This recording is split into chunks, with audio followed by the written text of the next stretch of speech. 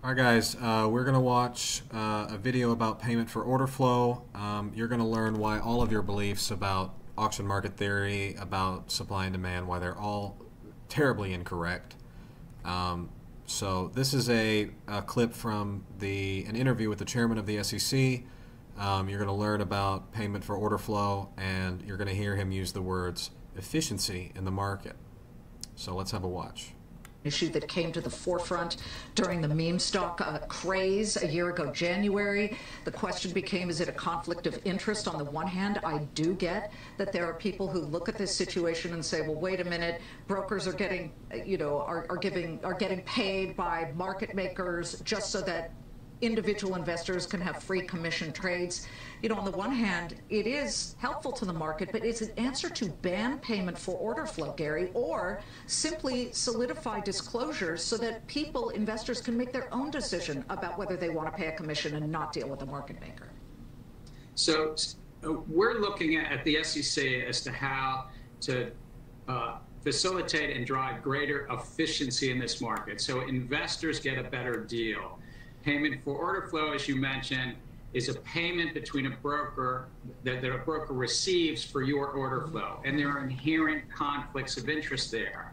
We're looking at how we can ensure greater competition. When you place a market order in the U.S., a market order at a retail platform, well over 90% of those trades go straight to the dark market, to a wholesaler that bought that order flow rather than competing trade by trade. And that's what we're trying to think through under the authorities we have.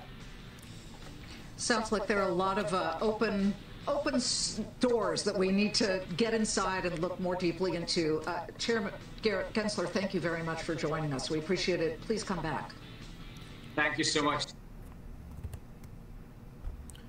Okay guys, so we're going to watch just the SEC chairman's bit of that, and I'm going to watch it again, and I'm going to tell you what he means. How to facilitate and drive greater efficiency in How this market. we facilitate and drive greater efficiency in the market. What does ICT talk about? Efficiency in the market.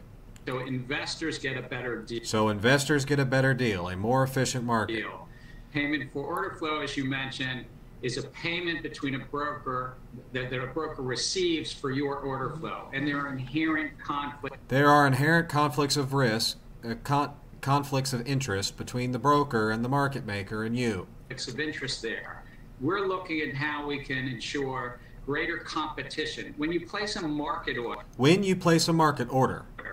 In the U.S., a market in the United order States. at a retail platform. A market order.